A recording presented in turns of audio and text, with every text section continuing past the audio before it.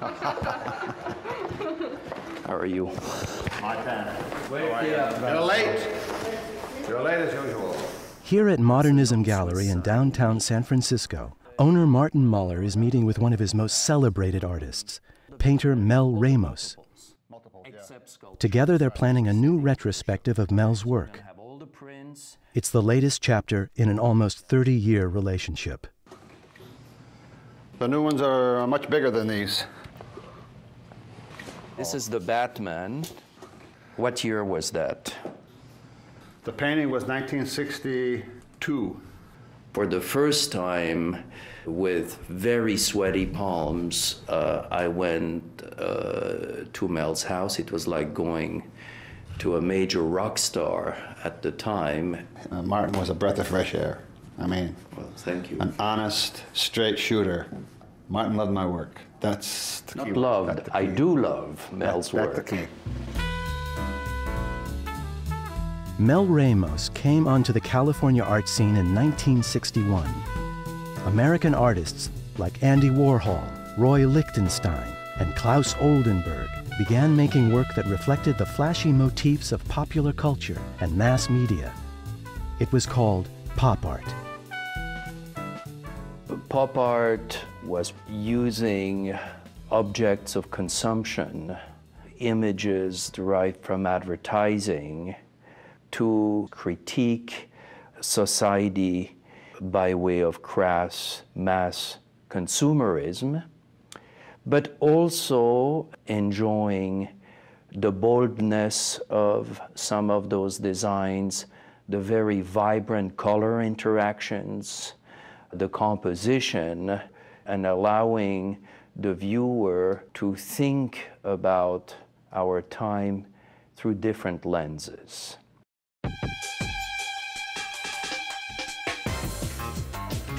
Mel's portraits of comic book heroes, famous icons, and playful pin-ups cemented him as one of the founding fathers of the pop art movement. I just happened to be in the right place at the right time. You know, it was 1960. John Kennedy was the president. Everybody, you know, was hopeful that utopia was just down the road. Pop art was born. It so dazzled the media because it was about the media. It got incredibly amounts of press back then, more so than any other art movement in history. Mel Ramos was born in Sacramento, California in 1935. As a boy, he collected comic books and excelled in his high school art class. When he was 18 years old, Mel met another Sacramento native who would change his life, artist Wayne Thiebaud. I didn't know who he was at the time, but he showed up in this really weird-looking outfit, looked the kind of thing that you would expect an artist to wear. He just bowled me over. He was so articulate and crisp and clear thinking and just said all this great stuff that I decided I wanted to go to Sacramento Junior College, which was up the street from my high school, and study with this guy. Mel spent 4 years studying art under Thiebaud. He was my mentor. He instilled in me a desire to make better than average work, that I want to make it better than somebody else makes it.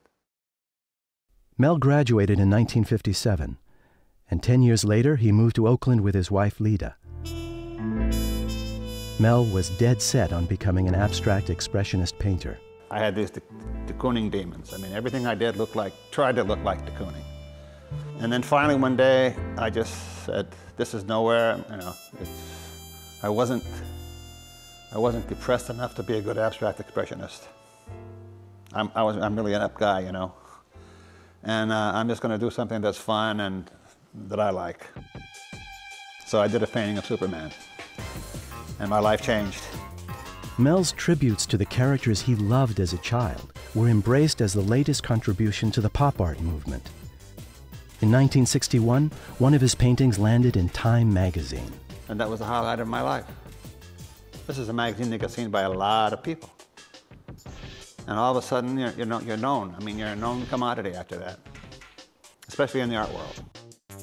Soon, Mel's costumed lady heroes gave way to nudes. He paired them with familiar objects from the realm of advertising.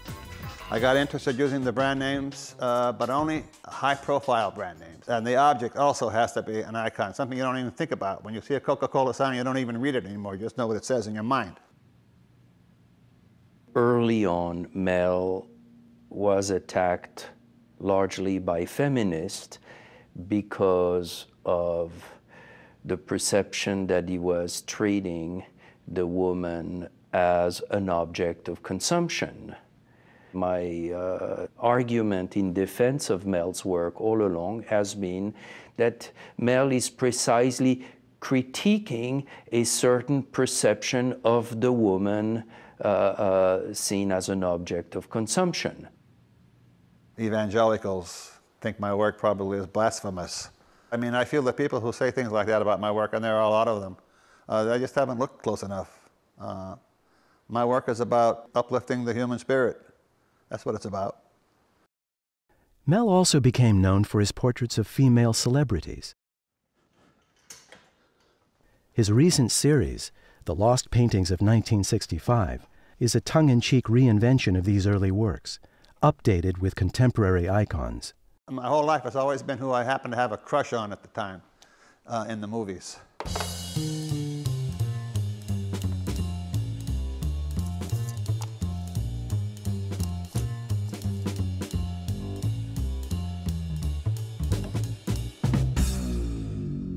First of all, I like to go with the face first. That's always very critical in my work. If the face doesn't work, then nothing works. The first layer is just generally to get the color all set, what you think is going to be the color. And then I went over the whole thing again yesterday with a dry brush. Very stiff paint and scumbling, as it's called. It's very dry, and depending upon how much pressure you put on it, you can alter the value of it from dark to light. I mean, this area here, for example, was too dark. She's a blonde after all. And she sure looks like Scarlett Johansson, doesn't she? Uncanny. The public's love of all things retro has created a renaissance for Mel's work. Although he first made a name for himself more than 40 years ago, it's in the last 10 years that he's found a steady market for his art. I'm having shows everywhere. I have waiting lists for my work. Auction prices are going through the roof. I never ever expected to get past $1 million for one of my paintings, but it happened in England last year. I enjoy my work now more than ever because I can see progress. You know, I've got 40 years of work to look back on, and I can see progress. There are people who say, you know, that the early work in the 60s was your best work. But that's all about nostalgia also. That's just what they think. My best work is yet to come, is my answer to that. I mean, I have to believe that, you know. Otherwise, what's the point of coming down here?